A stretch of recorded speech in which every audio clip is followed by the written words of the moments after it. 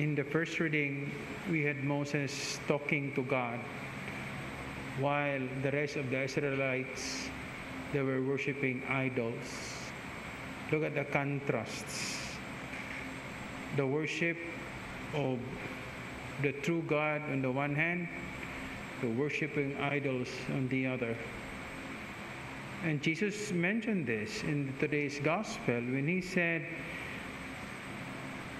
you should believe Moses.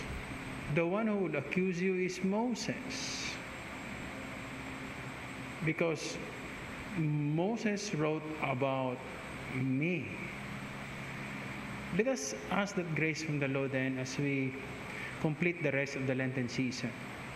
That grace of faith, that grace of true worship. Because if we are not careful, before we know it, we're already worshiping idols. And idolatry takes on a different and many forms.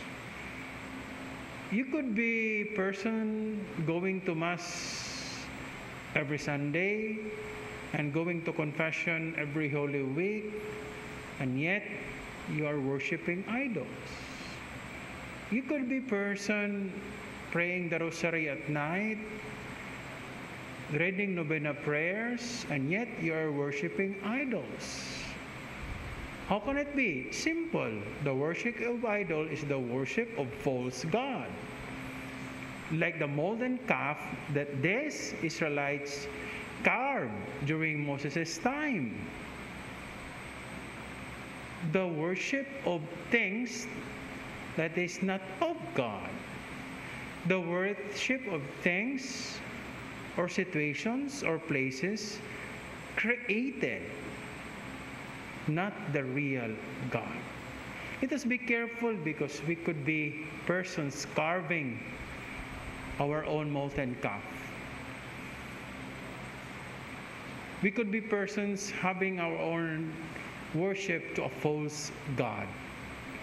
And the worst kind of it is we could be persons making little gods of ourselves. As we continue this Eucharistic celebration, very soon we enter the Holy Week. We're so close. Let us ask that grace from the Lord then. Lord, please, grant me the grace of faith. During the Easter Sunday and the Easter Vigil, we renew our faith. We make a pledge. I believe. So beautiful ceremony when we light candles and we say, yes, I believe. Let us ask that grace, because this faith is pure gift. It's a grace from the Lord. Let us not be contented to say, I have faith because I go to Mass. I have faith because I pray the Rosary. I have faith because I have all these baskets of novena prayers read. That is on our end. That is how far we could go.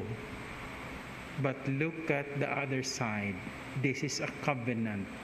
And God has something else to offer. So ask the Lord, Lord, please complete where I fall short.